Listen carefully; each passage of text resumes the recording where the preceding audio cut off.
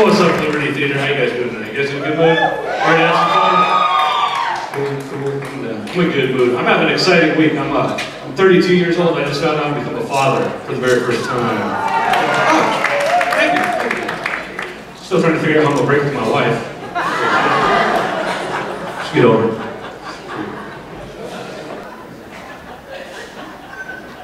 Actually, we're going through a divorce, so I'm not tell her. We were married for like 8 years, and 8 years is like a long time to be with one person. And especially when you got nothing in common. Like, we weren't compatible. We had nothing in common, not compatible at all. Especially sexually. Sexually, we were not compatible at all. Like, she's one of these people. She always wanted me to look at her during sex. She's like, "Why don't you ever look at me during sex? You never look at me when you're having sex. Look at me when you're having sex." And I tried, really, but it was hard, because usually she was at work.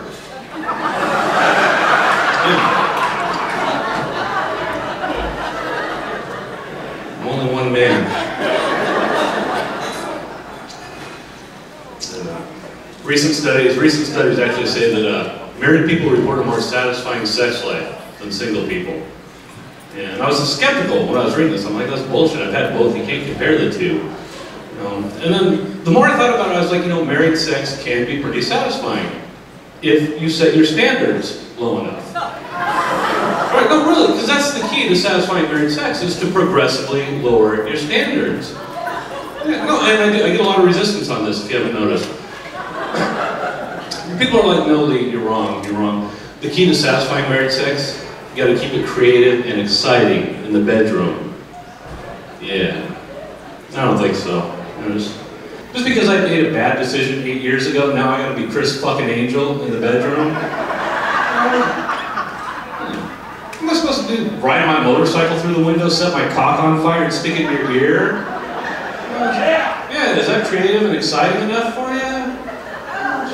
Really? After being married to the same person for 8 years, you know what's exciting to me? Fucking someone I haven't seen fart. Yeah.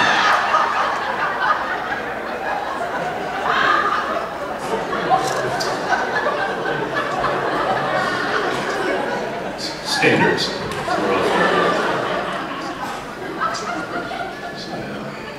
Used to work at a prison, and while I was there, they actually put a group of people together to write a policy saying that it is not okay for staff to sleep with the inmates. Right, good rule, but does that really need to be in writing? Wouldn't common sense pretty much take that off the table at that point? Why does society always feel the need to protect stupid people from doing stupid things? Yeah, stupid people are always going to do stupid things. That's why we call them stupid. Yeah, stupid people need to be allowed to make mistakes so they can learn from those mistakes. And if they don't learn, they need to be allowed to keep making mistakes until they kill themselves off one by one, and eventually there's nobody left to watch NASCAR. Yeah, don't take that the wrong way. I'm not saying all rednecks are stupid. But really, when was the last time you saw an El Camino parked in front of the library?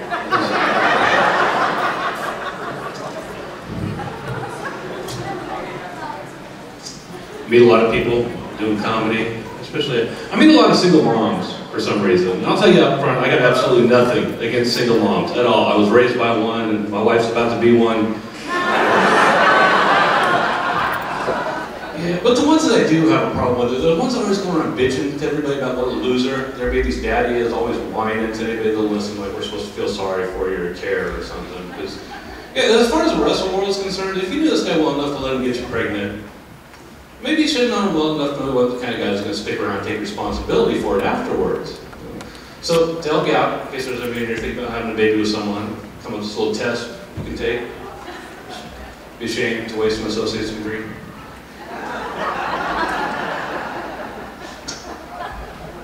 Question number 1. If your man is a fuck up as a boyfriend, he will be A, a fuck up as a father. That's it.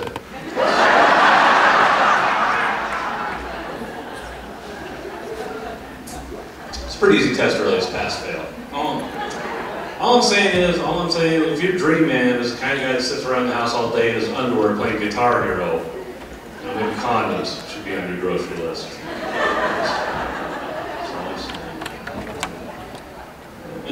do not try that tired old excuse about wanting to experience a miracle of childbirth either. So I'll tell you right now, childbirth is not a miracle. Childbirth is a natural biological process that happens every day in thousands of trailer parks all over the country. The miracle would be keeping your legs together after a couple of Jaeger bombs in the back of your boyfriend's miracle.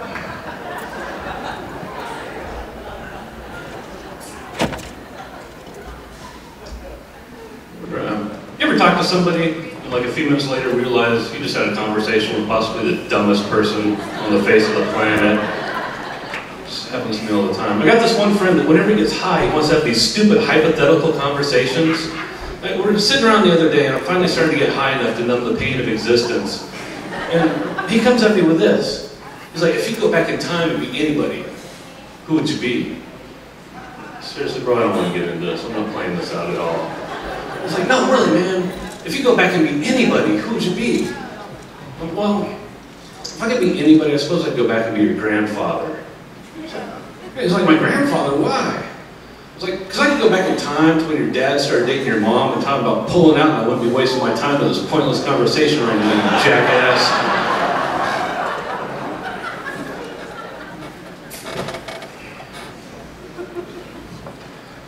Got a ticket the other day, got a speeding ticket. But, I didn't get just a speeding ticket. I got one of those photo speeding tickets. Have you get one of these pieces of shit yet?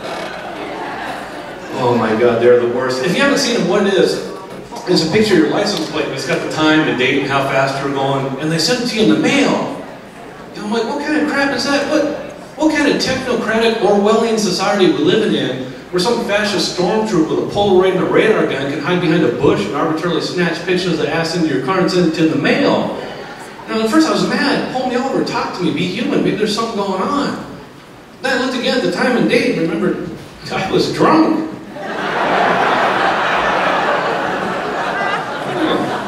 Thank God he didn't pull me over and talk to me. I went down to jail. I started thinking about how often I drink and drive. I started warming up this old ticket by mail idea. I think every cop should get one of these Polaroid things, you know. Imagine the new level of driving freedom you'll experience as you cruise down the freeway at 90 miles an hour, smoking a joint and doing tequila shots with a 19-year-old prostitute. I'll pay an $87.50 ticket for that. So that's where my standards are. So I'm a guy, which you may have noticed. If you haven't, I'll point it out now. I'm a man, which means I'm basically retarded. Because we are, guys, we're stupid. I'll be the first one to admit it. Because as a guy, really all we care about is looking cool. You know, there's nothing worse than a guy trying to look cool in his car either. The first thing you notice is the car. He's always got like one of those lowered Hondas with a big gain muffler that makes it sound like the car is farting, you know.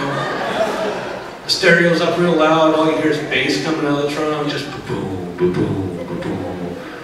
They like get next to him at a stoplight and look over, and some little white kid from the suburbs and wouldn't know how to drop it like it's hot if it was already on the ground for him, you know. And I think this hooded sweatshirt gives him some street credibility. You know? And here's a quick tip for you: if your parents pay your car insurance, you're not street. If you have car insurance, you're not street.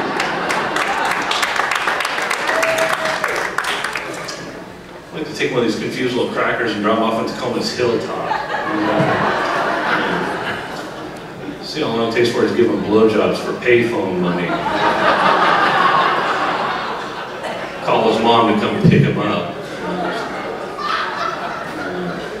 Nothing more intimidating to me than a gangster with a curfew. Keeping it real. Till 10 o'clock. Alright, that's my time. You guys have been great. Thanks for coming out and supporting my comedy for the rest of the show.